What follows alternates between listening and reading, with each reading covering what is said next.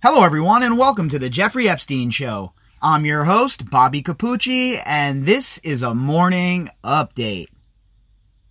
We've talked a lot about the unnamed girls in the Jeffrey Epstein case. The girls that were abused and then discarded, and nobody had ever heard anything from them ever again. We know that there are literally hundreds, maybe even thousands. I know that sounds crazy, folks. It really does to me even to even say those words. But there might be thousands of girls who have been molested by Jeffrey Epstein over the decades of his abuse. And even though we have 100 or so survivors who have come forward, I think that there are many times that number of girls and women who were abused and victimized by Jeffrey Epstein, Ghislaine Maxwell, and the Core Four. But we haven't heard much from these girls. We haven't heard much, especially from the girls from like Eastern Europe and different war-torn countries where Jeffrey Epstein and Jean-Luc Brunel and others would get these girls and bring them to America. And it always ate at me, and it always nagged me, and I always wondered, what about the unnamed girls and women in this case? Well, we have an article today that is talking about how Jeffrey Epstein was abusing girls all the way up to his arrest. And again, how is it that he was able to continue with this lifestyle? How was he able to continue to go about abusing and molesting girls so brazenly? It is unconscionable to think that a sex offender like this could continue on with his ways, continue on with his disgustingness, and abuse more girls. It's one of the main reasons I was so fired up about the plea deal. There is no chance in hell that a guy like Jeffrey Epstein can be rehabilitated. Never mind a 13-month sentence where he's gone most of the day, 6 days a week, and not even in the jail. So don't act like he got out of jail and he was rehabilitated, or he got out of jail and he was this new man who turned over a new leaf. Hell no. Monsters like this are wired the way he was.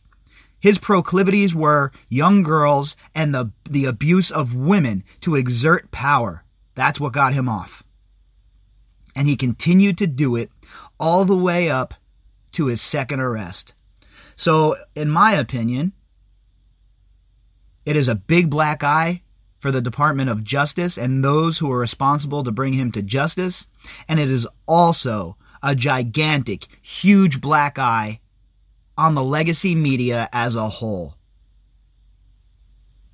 They should have been covering this and Jeffrey Epstein hard and fast for all of these years. They should have never let this guy get off the hook the way they did. They let him wiggle right off of the hook.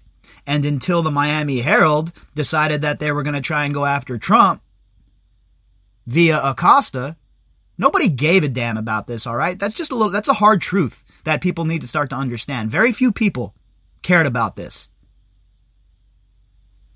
And for all of these legacy media outlets to jump on board now and act like they have cared about the plight of these survivors and about this corruption, it's laughable at best, folks, okay? Now, don't get me wrong. It's about time they hop on board. 100% about time that they hop on board. But the fact of the matter is, the media was derelict in their duty. They didn't report on Epstein. They didn't do any exposés on any of these people that were around him. What's George Stephanopoulos doing at Jeffrey Epstein's house after Jeffrey Epstein was already a convicted sex offender? I mean, there are a lot of questions. What's Katie Couric doing there? We have a lot of questions that have not been answered. And, once again, the legacy media proves that it does not care about furthering the truth or getting to the truth. All the legacy media cares about is clicks and ad revenue. It's an absolute joke. And in this article tonight from the Daily Mail, we're going to hear from a 22-year-old girl who was forcefully raped and abused by Jeffrey Epstein after his prison sentence when he was still running the streets, being able to commit whatever sort of crimes he wants to commit, and nobody thought it was a good idea to send an investigative journalist to check out what had been going on for the last 4 or 5 years with Jeffrey Epstein? Of course they didn't, because like Nancy Pelosi's daughter said when all of this first broke, some of our faves are going to be caught up in this. And we're seeing that come to light as we speak. Our article today is from the Daily Mail. The author is Ben Ashford. Headline, exclusive.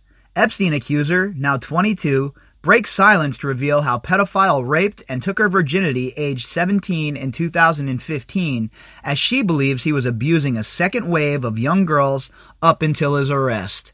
And we know that he was still flying in to like the Virgin Islands and shit. He had a gaggle of girls with him. While he was on house arrest, he was abusing girls. So what makes anyone think that this sick, depraved monster would have just stopped abusing these young girls? Not going to happen, was never in the cards, and this is the sort of man who should have been chemically castrated in prison. And I'm not even joking around when I say that. There is no rehabilitation for people like Epstein. A 22-year-old Jeffrey Epstein rape survivor believes the warped financier, pedophile, was still abusing girls right up until his death, leaving behind the second wave of younger survivors too afraid to even tell their parents. That's terrifying to think about. A bunch of young girls that are still too terrified to tell their parents what happened to them.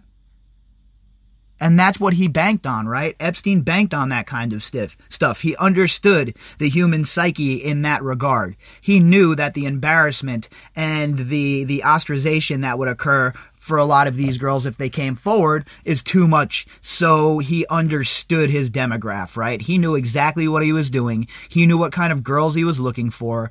And Marie Doe here most certainly fit the bill. The former model, who DailyMail.com will refer to as Marie to protect her real identity, says she was raped and molested during 2 visits to Epstein's Harry Potter-style mansion in New York in the summer of 2015. 2015, folks. All right, not that long ago. Jeffrey Epstein was refurbishing his whole entire image then. He was being allowed back into polite society. All these people were rubbing elbows with them. Oh, I know, Jeff. He just had a solicitation of a prostitute charge. He's not a sex offender or anything. We weren't aware of what he was doing. Shut up, okay? You all knew. You all knew exactly what he was doing, okay? At the very least, you knew that those young girls had no business being around Jeffrey Epstein like that, okay? Epstein became embroiled in lawsuits, media storms, rape, and eventually an FBI investigation in his final years, but Marie feels that no amount of press scrutiny or law enforcement activity would have deterred the multi-millionaire pedophile from seeking out fresh victims. 100%. That's what I just said. This man should have been chemically castrated. He has no place in society. There's no rehabilitation for what he was. And the fact that he was allowed out of that jail, that he was able to sign that plea agreement and then go on abusing girls, should make the whole entire prosecutor's office culpable. Every single person in that office, the state's attorney's office in Florida, everybody involved on the federal side, all of you are responsible and culpable for what happened after you failed to punish Epstein correctly. I believe he was abusing young girls right up until the day he was arrested, she tells DailyMail.com in an exclusive interview. There are likely to be multiple young victims out there who are still in their teens, perhaps still living with their parents and too ashamed and confused to speak out. That's just horrible to think about, but the fact of the matter is, you know it's the truth. How many times have we said thousands of girls here, hundreds of girls here, and we've only heard from a handful of those girls? So you know that there are more survivors out there who were abused by Jeffrey Epstein and his network, but they have not come forward yet due to whatever reason it may be. I know how it feels because I was one of them. I thought about suicide. I tried to cut my wrists. These girls need support before it's too late. They need to know it's okay to tell their stories. And that's for sure. If one thing that the survivors can take from this, one thing that it should console them, is that there are hordes of people that are willing to listen and that are willing to help you get justice. So, if you're out there and you're listening to this podcast, get to a lawyer. If you feel like you need to come forward, get yourself to a lawyer, prepare it properly, and then come forward and tell your story if that's what you think needs to be done. But really, for any of these girls out there who were abused by Jeffrey Epstein, it must be, I can't even imagine the burden put upon these girls. I cannot imagine living with that burden. After his arrest last July on federal sex trafficking charges filed in the Southern District of New York, and knowing Epstein was in custody, Marie says she felt comfortable enough to contact the FBI and the NYPD to share her story. She is now among more than 100 survivors applying for compensation from Epstein's $630 million estate. And that's another thing. If you were abused by Jeffrey Epstein and you haven't come forward yet, now would be the time, in my opinion, to make sure that you get financially right when all of this is said and done. Because I don't care what anybody says, oh, it's a money grab. Nah, not this time, folks. Not this time. This isn't he said, she said gray area. Oh, I was 19, she was 17 type shit, okay? This is some of the most powerful people in the world stealing the innocence from children. And there is not a dollar amount that can ever fix or change that, but reparations must be had for these survivors and for what they have went through.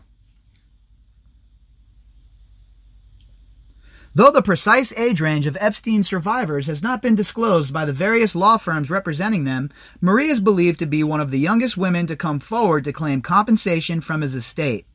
She asked to remain anonymous because she fears reprisals from Epstein's powerful friends and accomplices even now, nearly a year after the 66-year-old hanged himself in a New York jail cell, allegedly.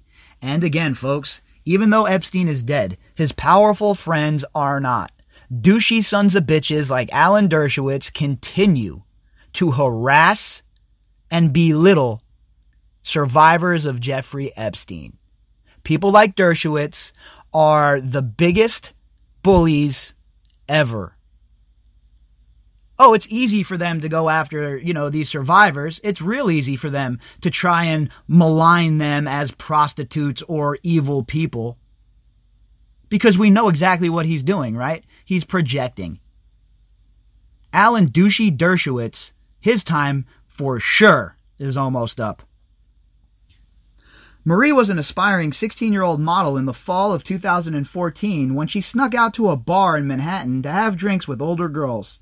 She found herself talking to a glamorous 30-something named Madison. And before anyone, 16, like sneaking out, what kind of life does she live? I guess you've never been 16. Because I did plenty of sneaking out. I did plenty of drinking when I was 16 as well. So, all you self-righteous people out there, oh, well, what is she doing sneaking out of her house? Where are her parents? You must not have been a teenager, or you must have forgot what it was like to be a teenager. Doesn't make somebody bad is what I'm trying to say. When they're a young kid and they sneak out to go to a bar, or they sneak out to go to a house party. That's what happens. That's how we learn right from wrong. That's how we learn everything in life, by making those sorts of mistakes. So, I don't want to hear, she went to a bar when she was 16, so she deserved what she had coming. That's basically what douches like Dershowitz had to say. Madison was everything I wanted to be. Beautiful, confident. She knew everyone, and everyone loved her, Marie remembers. When she started talking to me, I was just moon-eyed. Oh my gosh, I'm so happy she's talking to me. And that sounds like a typical 16-year-old, right? The cool girls in class want to start talking to you. They invite you out to party. They invite you out to whatever it may be. And all of a sudden, you're starry-eyed, right? You're part of the cool girls club. And you could see how this could be very impressionable for a 16-year-old.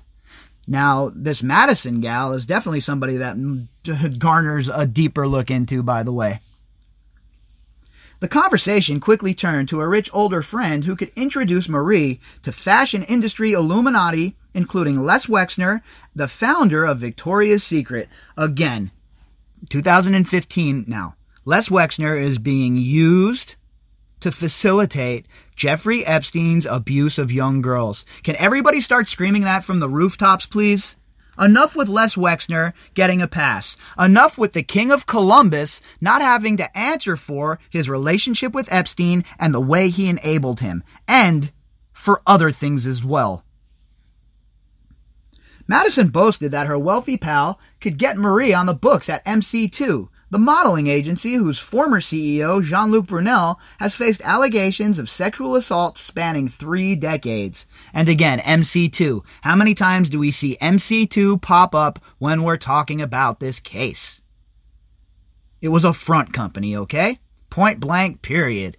They used it. Oh, yeah, they did some modeling work out of there. There's no doubt about that. But it was a front company so that they can continue to bring these girls in and abuse them. She said her friend Jeffrey was very rich. He sometimes takes a liking to people, and he helps them, Marie recalls Madison telling her. She didn't mention money or sex. In hindsight, it seems too good to be true. But her words were so alluring. It was like feeding candy to a baby. And that's exactly their MO. These are polished people. These aren't people that are just showing up one day and they're like, all right, well, we're going to start trafficking kids and girls. They have a whole entire, spiel that they kick. These people are, the idea is to get you comfortable around them, to make you think that everything's good, and then, once they have your confidence, the abuse truly begins. The next day, Madison contacted Marie via Snapchat and asked her to meet Epstein for lunch at a VIP area of Manhattan restaurant La Esquina. It's a Mexican eatery in New York City. The upmarket eatery just happened to be next door to the headquarters of a top modeling firm, Supreme Management. Oh, just happened to be there. Just a coincidence. Has nothing to do with the fact that this girl wanted to be a model, right? Has nothing to do with the fact that Epstein dangled that dream in front of her, right? Nah, just another coincidence, folks. He was as charming as can be. He anticipated my questions. He knew exactly what to say, Marie recalls. I was enchanted. It's like he put a spell on me. And again, remember, we're dealing with a 16-year-old girl. A girl that sees all this opulence, all this luxury, all this money. It's easy to get drawn into that world, folks. Very easy. She agreed to go back to Epstein's Upper East Side home to finish up the conversation. It was nearby to a casting call she had scheduled for later that day, and Marie thought to herself, what would be the harm? When she reached the pedophile's hulking brownstone residence, it seemed to touch the sky. And that sentence is disturbing, to say the least. What could be the harm? Well, obviously a lot could be the harm. And if the media would have reported what a monster Jeffrey Epstein was the correct way, how many of these young girls might have seen that headline and avoided him? She was amazed one person could live alone in the sprawling 20,000 square foot residence where Epstein hosted numerous famous figures over the years, including Britain's Prince Andrew. Inside, Marie was unnerved by the foreboding Gothic decor, likening it to Grimmauld Palace from the Harry Potter franchise. He asked me how old I was. I told him I was 16, and he said I looked much younger, she recalls. He then took me on a tour, and I started to get scared, thinking I wouldn't be able to remember the way out. In Harry Potter, there's this hallway with shriveled elves' heads on it. He had a similar wall. There are also these velvet curtains with ghouls and screaming creatures hiding behind. There was a dark room at the house that had similar velvet curtains. What is she at, Anton LaVey's house, folks? This guy was a sick bastard, man. And what this poor girl went through, this little 16-year-old girl went through at his hands, I'll tell you what. I felt like every hallway was a maze, and every room, a room of horrors. Marie remembers catching glimpses of older men and suspiciously young women who sipped champagne and talked among themselves in a lounge area as Epstein showed her around. She recalls several creepy paintings, including a 6-foot portrait of a woman she now recognizes as Ghislaine Maxwell, and a strange mural depicting Epstein behind barbed wire. So there was a room of older men and suspiciously young women who sipped champagne and talked among themselves, she said she saw. Well, who are these men? Maybe she should... I would hope that they'd show her pictures of a bunch of different people involved with Epstein so we could figure out who these men were and then hopefully find the girls who were in the room as well. The same artwork has been described elsewhere as a bizarre depiction of the brief spell Epstein spent in prison after the 2008 sweetheart deal, which let him avoid federal charges in Florida by admitting one count of procuring an underage girl for prostitution. And again, because of that charge, Jeffrey Epstein was able to leave jail and continue his abuse. Because the legacy media didn't report what a monster he was, and the government failed to keep that monster locked away. It was inside the dimly lit room with red velvet curtains that Marie says Epstein began touching her inappropriately. When she recoiled in shock, he assured her it was routine for young models to do favors for older men in the fashion industry. He said something in Latin along the lines of quid pro quo. I asked what he meant, and he said, "You suck mine, I'll suck yours," she said. He laughed like an evil, wicked little laugh. A 16-year-old girl, folks, remember, that's who we're talking about here. Marie says her distress became so obvious that Epstein relented, letting her go, but not bothering to show her out of his sprawling home. She was confused and upset by what had happened, but presumed it was something that young models had to do to get their big break. And again, that whole entire thought process that models have to have sex with these sick, disgusting old bastards to get a job, that needs to be done away with. That needs to be done away with ASAP, and these modeling agencies need some sort of oversight. So when Madison messaged Marie in summer 2015 to invite her to a modeling party in Manhattan's trendy meatpacking district, she agreed to go. No one seemed to care that I was underage, said Marie, who had just turned 17. Madison was bringing me pink Bellinis. She was on a mission to get me as drunk as she possibly could. Shocking. Shocking. Whoever this Madison person is must be subpoenaed. Marie soon found herself being ushered towards a black SUV waiting to take her and several other girls back to the $84 million Epstein mansion dubbed the House of Horrors. This time Epstein led her to a dimly lit massage room where he once more asked her age. I thought you were 14, he replied, with an air of disappointment. Marie says he ordered her to sit on a wooden cushion massage table before raping her. Imagine I thought you were 14 with an air of disappointment. Chemical castration was the only option for this man. I had my eyes shut. I felt like forever. It was extraordinarily painful, she recalls, her voice trembling. I scratched him. I asked him to please stop. He didn't stop until he was finally done. Then he just got up and left. The weird thing is that I didn't leave straight away. I went back downstairs to where the other girls were. For some reason, I kept expecting him to come and apologize. I was very young and naive. Of course he didn't. I felt broken. It was horrible, just horrible. I lost my virginity to him. Marie never saw Epstein again, but did hear from Madison, who only ever messaged via Snapchat, which deletes texts immediately after they are read several weeks later. And I know that there are a lot of other apps that people are using as well that are supposed to be encrypted and private. So I'm sure the technology has even become better for these kind of people to operate in the shadows at this point. This time, the mysterious procurer invited her to Little St. James, one of Epstein's 2 private islands in the Caribbean. She said, "You're going to have so much fun. It's all beachfront. It's amazing. There are other girls going. You will love them. They will be like your little sisters," Marie explains. I'm like, okay, that's not normal at my age. I shouldn't even be going. I thought she was my friend. I wanted to warn her. I said, "Please don't hang out with him again, Madison. He raped me on top of a table." Within 3 seconds, she basically saw my message and blocked me. All right, so Madison is obviously in deep here. She aided and abetted in the abuse of this girl, whoever this Madison is. She procured this girl for sex trafficking, and she must be apprehended and indicted. Marie confided in a girlfriend her own age about 1 month after the rape who urged her to go to the hospital for an examination.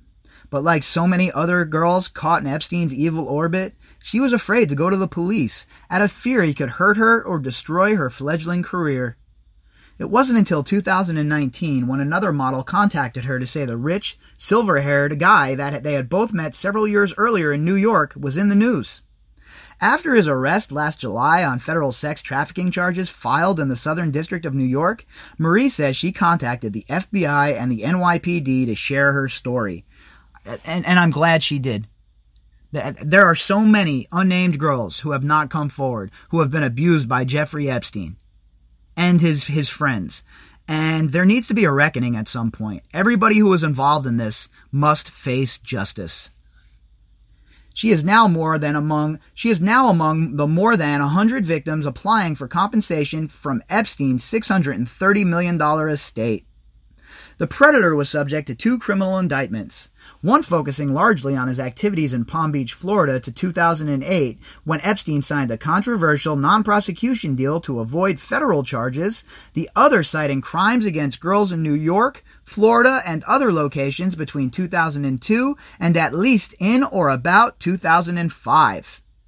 But civil lawsuits give a broader time frame for his perverted attacks, and a January 2020 suit filed by prosecutors in the U.S. Virgin Islands alleges that Epstein trafficked, raped, and abused children on his private island as recently as 2019, the year he was arrested and later found dead last August 10th.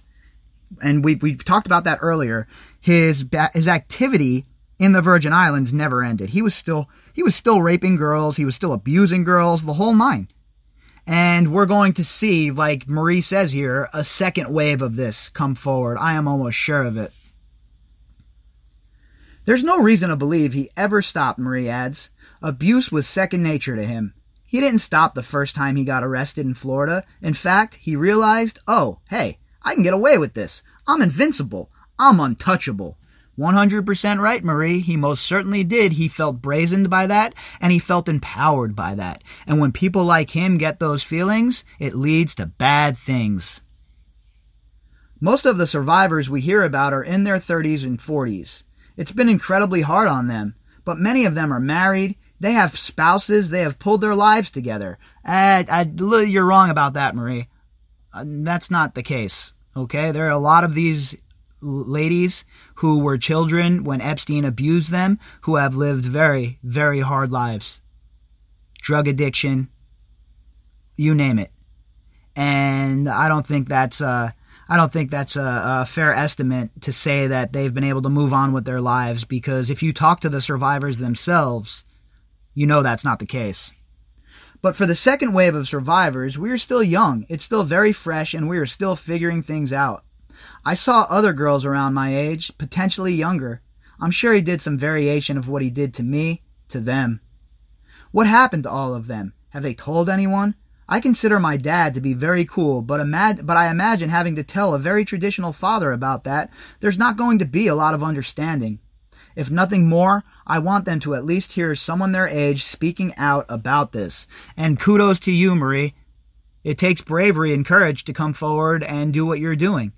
And I highly suggest, if you're listening to this podcast, that you lean on the other survivors for support. Today, Marie has given up on her dreams of becoming a model and says she suffers from PTSD, suicidal thoughts, and panic attacks. She's been in therapy for the past year after finally finding the courage to tell her father about the rape. I don't know exactly what happened in Florida the first time around, but I know that had Jeffrey Epstein been apprehended and properly punished all those years ago, so many young girls would have been saved, she adds. The people behind the plea deal should feel an existential pain in their gut for what they've done. 100%. They are so culpable. And I said that earlier in this podcast. That's how I feel about this as well. All of these people that were involved, all of these people that helped with the plea deal, they're all disgusting, gross-ass pieces of crap. Sometimes Marie feels that Epstein's death has robbed her of justice. Other times, she wonders if there are yet more chilling twists to come. I don't believe he killed himself. It sounds creepy and messed up, but myself and some of the survivors, we would like to actually see the body, she adds. My worst nightmare is that he's still alive and out there somewhere. Maybe one day I'm going to see a red dot come through my window and I'll be shot in the head. Are you kidding me right now, this poor girl?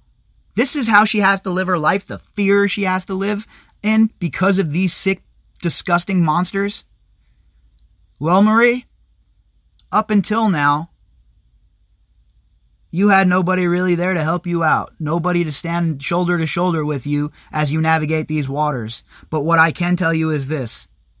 There are thousands of people that are willing to stand shoulder to shoulder with you as you come forward to bring truth to light.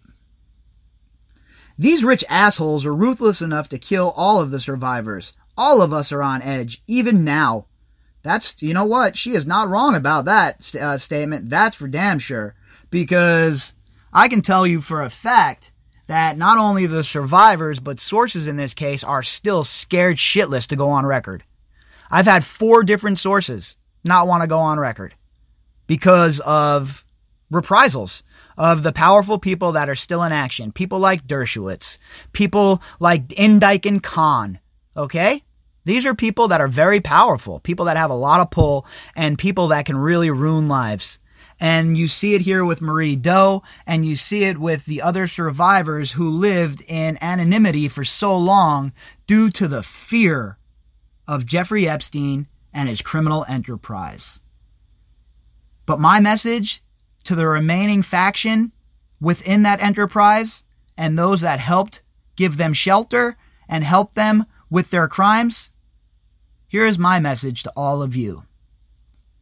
2020 is the year the predator turns into the prey. If you'd like to contact me, you can do that at bobbycapucci@protonmail.com. That's BOBBYCAPUCCI@protonmail.com. You can also find me on Twitter at BOBBY_CAPUCCI. All of the links that pertain to this episode are in the description box. All right, folks, I'll be back later on with some more. I hope you all enjoy your Saturday.